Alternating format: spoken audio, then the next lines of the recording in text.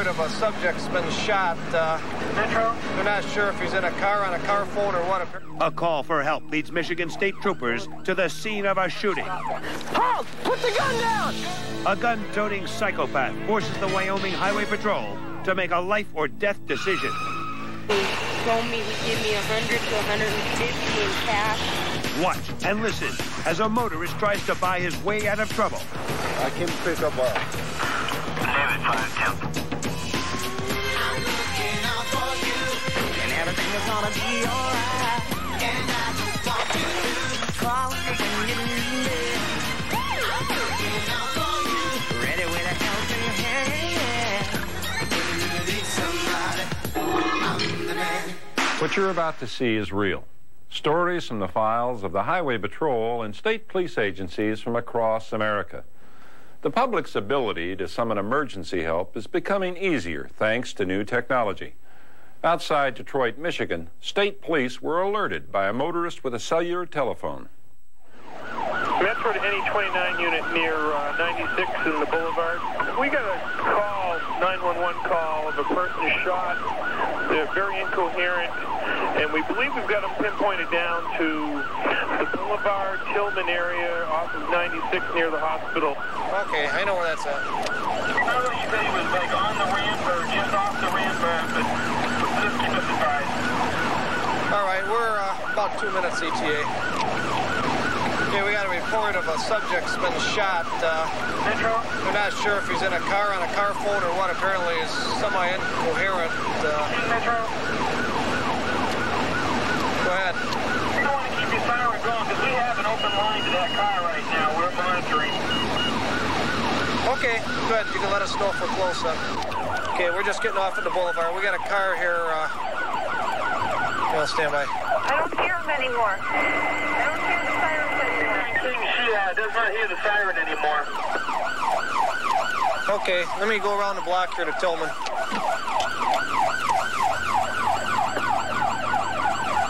Watch these cars here as we go by them. Okay, we backed up. Does she hear our siren anymore? I'm hearing them. They're getting closer. Hey, you're getting real close now. You're coming back into her range. Where?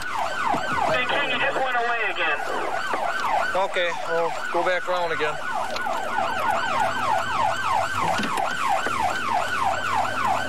Adam, where in the area? Where did you get off at? I got off at MLK Boulevard. They're getting closer. Where was the car at? Okay, we're exiting now, officer. They're getting closer.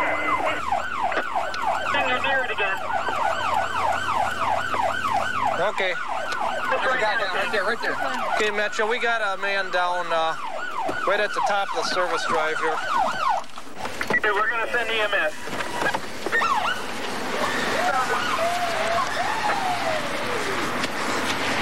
Got a pulse or anything? Not much. He's got the portable phone right in his hand there. Come on by his wrist. Do we have scissors in the car anywhere? I'm going to cut this shirt off here.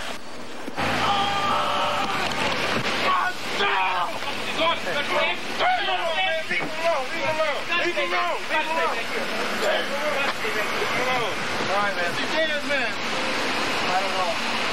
We got the ambulance coming from. Do you know who it is, sir? They know who it is. Sir? Here, man, talk to me. My best friend. Okay, do you know what happened today? Somebody after hours. Huh? Somebody come out with that camera. Yes, sir? Sir, talk to me. Talk to the crew. Okay, man, calm down. He said that they were at a party down across the street here on Warren. Okay, does he know who did the shooting? He says he don't, but he says a group of guys came by shooting. Apparently what happened is this gentleman was shot, from what I gather, at a blind pig just a couple blocks from here. He ran down the street. He had a portable cellular phone in his hand. He called into our dispatch, 911. Apparently he didn't know exactly where he was at, so our dispatch gave us a general location. Apparently he's got a bullet wound underneath his right armpit. Detroit Police is going to take the report and investigate it. We'll have to go down to Homicide Division, do a report on what we did at the scene here. But the matter is going to be turned over to Detroit Police now for disposition.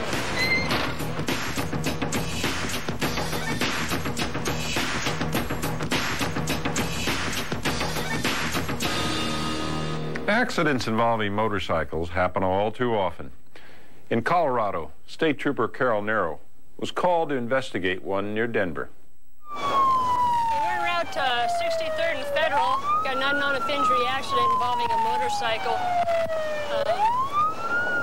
Don't know if there is any injuries yet till we get there. We haven't been advised. Looks like we got one motorcycle involved. Don't know if we have any cars yet. Okay. We got one party lying in the roadway here. Definitely going to have injuries.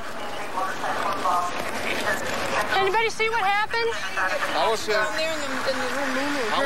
Okay. I was getting in my van back there. I saw him make a U-turn back there at that intersection. Okay. And he looked back at me and he just sped up real fast.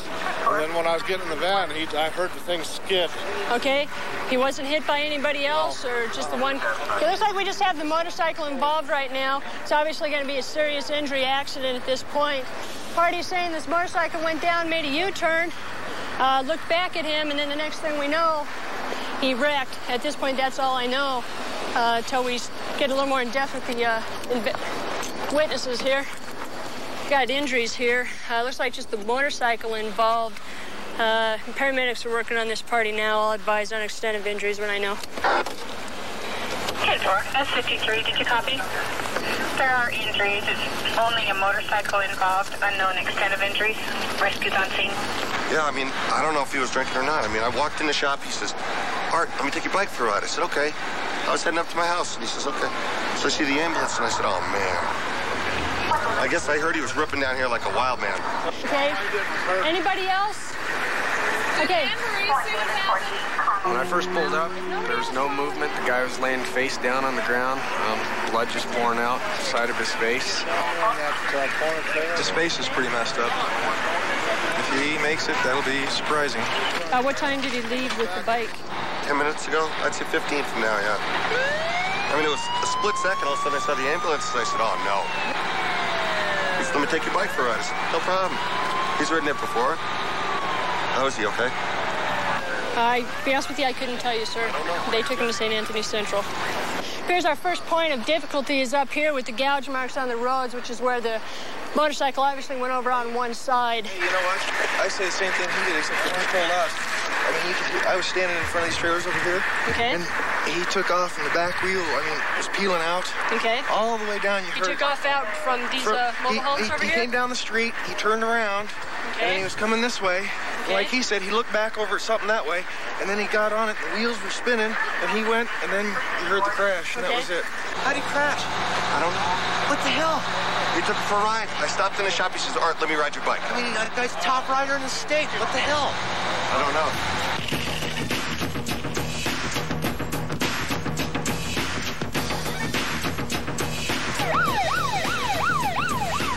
Next, a speeding motorist crosses over state lines as Wyoming state troopers pick up the hot pursuit.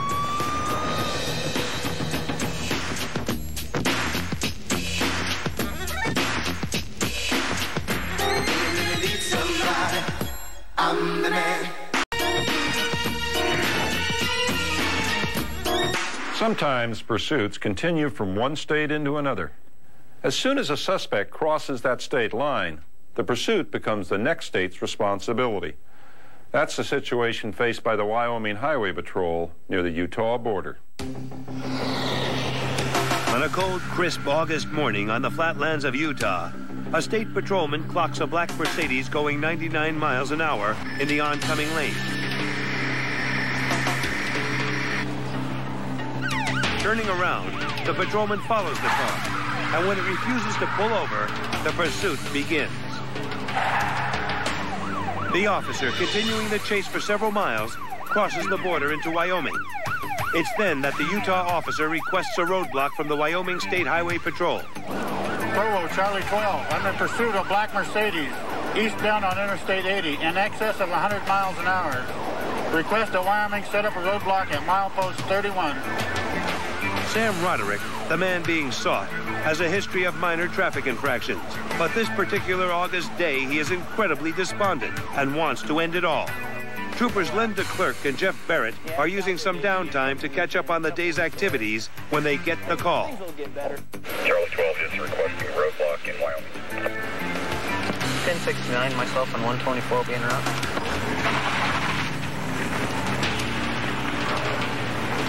The suspect continues to evade the pursuing officers. Come on, what are you doing? Let's go. Come on, let's go. Keep going. Officer, what's going on here? Nothing important. Let's come on, just move your car. Come on, get out of here and go. Get going. Get out of here. Jim, here they come. Get your car over here now. When he tries to get around the roadblock, he's forced over to the shoulder. The car stalls and he takes off on foot. Halt! Get out of the car! Freeze! Halt!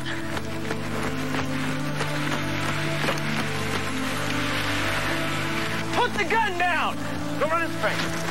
Halt! Put the gun down! Go ahead and shoot me! I don't want to live! Shoot me! I don't want to die!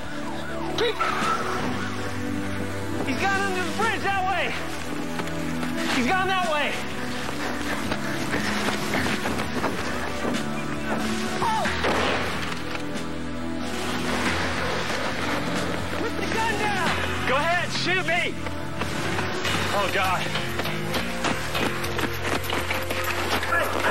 Go! The troopers, continuing to pursue the man, are joined by a Uintah County Deputy Sheriff. Leave me alone, I want to die! They lose sight of the suspect, and they decide to wait for the sheriff to arrive before making their next move.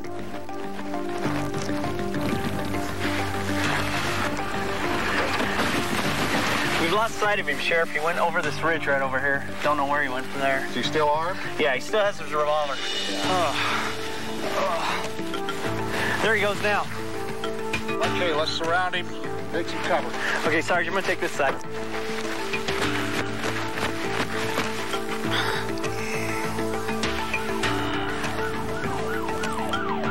The officer moves closer to the suspect as reinforcements arrive. A specially trained sharpshooter is brought in and is directed to a spot where he can overlook the suspect. Officer DeClerc decides to get close enough to try and reason with the man as the sharpshooter covers him. Put your gun down. Come on. Just put it down. Look, we can talk. The suspect knows he's surrounded. DeClerc distracts him long enough for the sheriff to move in from behind him. Leave me alone. Hey, you. Hey, boy. Hey, pay attention here. Come on, get away from me. I'll shoot myself, I swear. Come on, we haven't got time to put up with this all day. Get away from me. Get it down. The sheriff's presence agitates the suspect even more, and wanting to cool things down, he backs off. All right, just don't do anything. Don't do anything.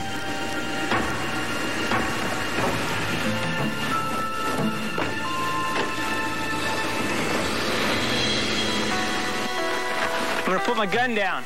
Trooper DeClerc moves closer and continues to talk to the crazed man. I'm not gonna harm you. Just relax. We've been out here for 2 hours now. By this point, the suspect is nearly over the edge and appears anxious and self-destructive. It's getting really cold out here, don't you think? Yeah. Yeah? Okay. Okay. All right, I'm just gonna sit down here with you, all right? Okay. Okay. What's your name? Sancho. It's very obvious you don't want to hurt any of us out here today. No, I want to die. When I walked up on him, I wasn't really fearful for my own life. And I know that may sound a little arrogant, but at the time, I never felt a threat. He basically had the gun turned on himself, and maybe it was a little stupid, but I just felt that I could go up and maybe talk to him, and maybe we could just end the situation a little bit. I told you earlier. He said that he wanted to talk to a priest and that to find out if it really was a sin to commit suicide. The priest was able to give him that answer, and I think that answer was real important coming from someone of the religious faith, and hopefully you can answer those questions that you were asking me. All right? Okay. So, I want to die. no, I don't think you really do. Father, I had to talk to you. I said, does God consider it a sin to commit suicide? He did indicate to me that he did not want to live, that he wanted to die, and he wanted to die for reasons that I had no knowledge of. He didn't really want to tell me a whole lot about his life at the time. So I guess you do feel sorry for somebody like that, because it's hard to feel compassion for someone that you don't know why they're hurting. Had he been able to talk to me a little bit more and tell me more as to why he wanted to die, maybe it would be easier to understand. Son, why don't you give the officer your gun?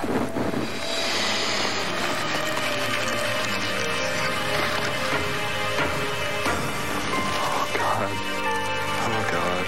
He gave me the gun just a couple moments after the priest had arrived and talked with him. He basically, asked him if it was a sin to commit suicide, and the priest went in and told him yes, it was a sin. Had him look around and maybe made him realize what life was all about.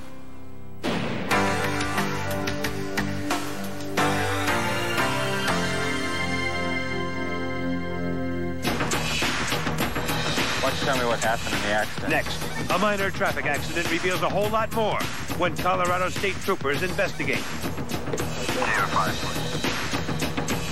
Involved in minor fender benders prefer to settle things between themselves.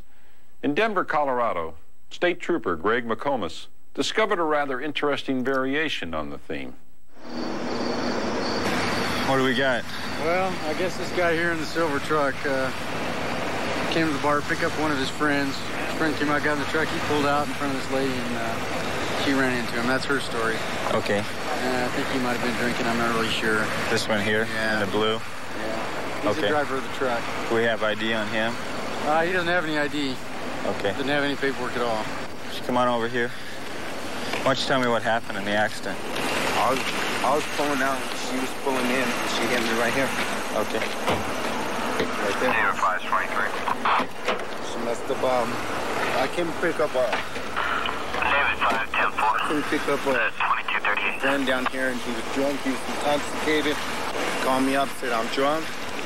I don't want to drive home. I don't want to do nothing. You come pick me up. I said, yeah, sure. I'll come pick you up. Kim picked him up. Got in the truck. We're pulling out. She pulled it back in. She hit me. Why don't you tell me what happened now? Come on, man. I'm on my way down to my sister's house in Denver. I'm coming down the road here, and this guy just whips right out in front of me. Okay.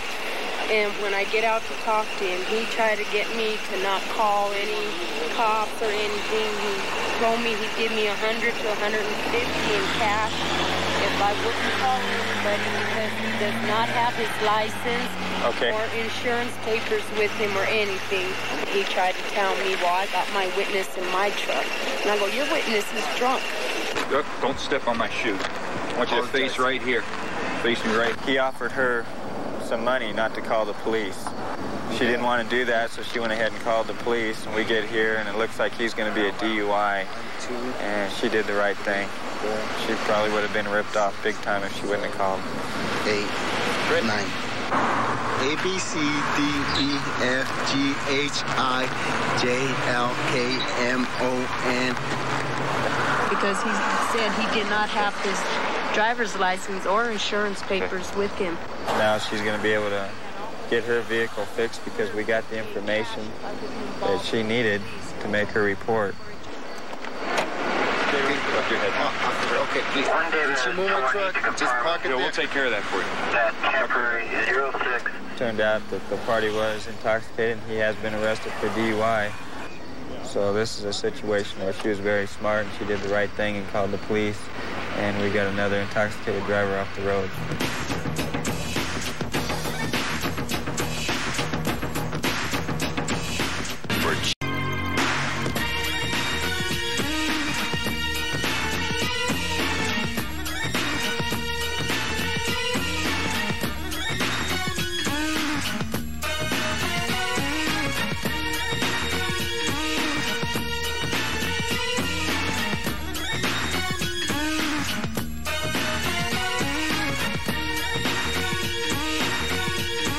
From the men and women of the Highway Patrol and State Police Agencies of America, thank you for watching.